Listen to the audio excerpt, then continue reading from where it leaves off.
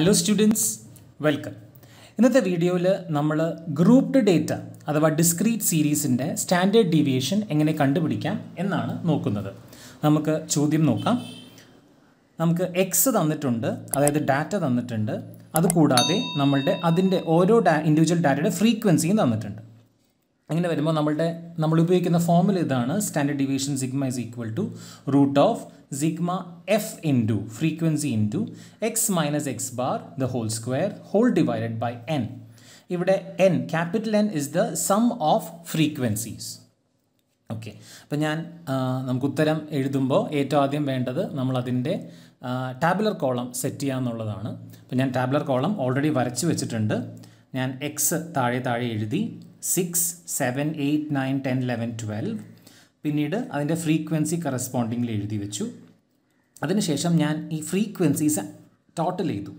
So sigma F is equal to 3 + 6 + 9 + 13 + 8 + 5 + 4 that comes to 48, 48. അതിനുശേഷം നമ്മൾ കണ്ടുപിടിക്കേണ്ടത് എഫ് എക്സ് മീനാണ്. mean deviation from mean എന്നാണല്ലോ. So mean is equal to x bar. x bar is equal to sigma fx by n. ഇത് already നമ്മൾ നേരത്തെ മീൻ കണ്ടുപിടിക്കുന്ന formula പഠിച്ചിട്ടുണ്ട്. അപ്പോൾ ആ ഫോർമുലയാണ് ഞാൻ ഇവിടെ അപ്ലൈ ചെയ്തിരിക്കുന്നത്. Mean is equal to sigma F X by N. So നമുക്ക് എഫ് എക്സ് കണ്ടുപിടിക്കണം. എഫ് എക്സ്, സോ ഇത് രണ്ട് തമ്മിൽ മൾട്ടിപ്ലൈ ചെയ്യാം. 18, 42, 8 × 9, 72, 9 × 13, 117, 10 × 8, 80, 55, 12, 4, 48. Add ചെയ്യുമ്പോൾ sigma fx is equal to 432. Sigma fx is equal to 432. So x bar is equal to sigma fx 432 divided by n by 48. 432 divided by 48 is equal to 9. So x bar is equal to 9. x bar is equal to 9 കിട്ടി. ഇനി അടുത്ത് നമ്മൾ കണ്ടത് x minus X bar കാണണം. x minus X bar whole square. അപ്പോൾ നമുക്ക് step by step കാണാം.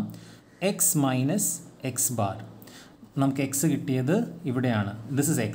6 minus x bar is 9. 6 minus 9. അടുത്തത് 7 minus x bar 9.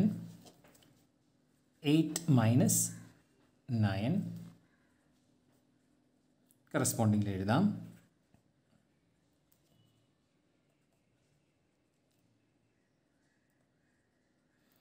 സോൾവ് ചെയ്യുമ്പോൾ 6 minus 9 is equal to -3, -2, -1, 0, 1, 2, 3. x minus x bar the whole square. ഇതിനെ square ചെയ്യുക. 9. 2 square is -3 the whole square is 9. -2 the whole square is 4. -1 the whole square is 1. 0. 0 square is 0. 1 square is 1. 2 square is 4. 3 square. 3 square is 9. x minus x bar the whole square കണ്ടു. ഇനി f into x minus x bar, അതാണല്ലോ നമ്മുടെ formula. f into x minus x bar the whole square. f into x minus x bar the whole square. f എത്രയാണ്? 3. so 3 into x minus x bar the whole square 9. that becomes 27. അടുത്തത് f 6 into x minus x bar 4. 24. 9 into x minus x bar 1 is equal to 9. f 13 into x minus x bar 0, 0. 8 into x minus x bar the whole square is 1 is equal to 8. 5 into x minus x bar the whole square is 4. 20. 4 into x minus x bar is 9. 36.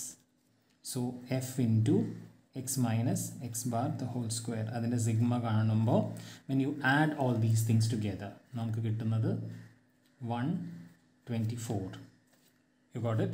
Sigma f into x minus x bar the whole square is 124. ഇനി നമുക്കത് ഫോർമുലയിൽ apply ചെയ്യാം.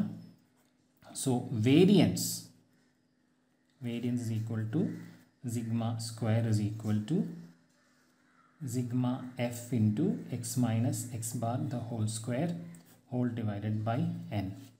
That is equal to 124